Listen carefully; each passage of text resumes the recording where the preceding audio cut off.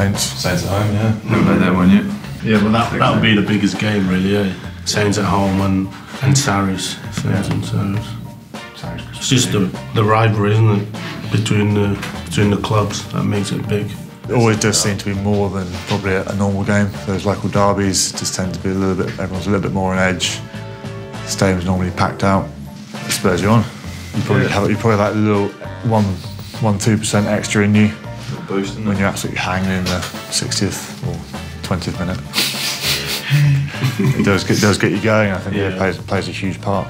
Definitely, especially at Welford Road. It's massive.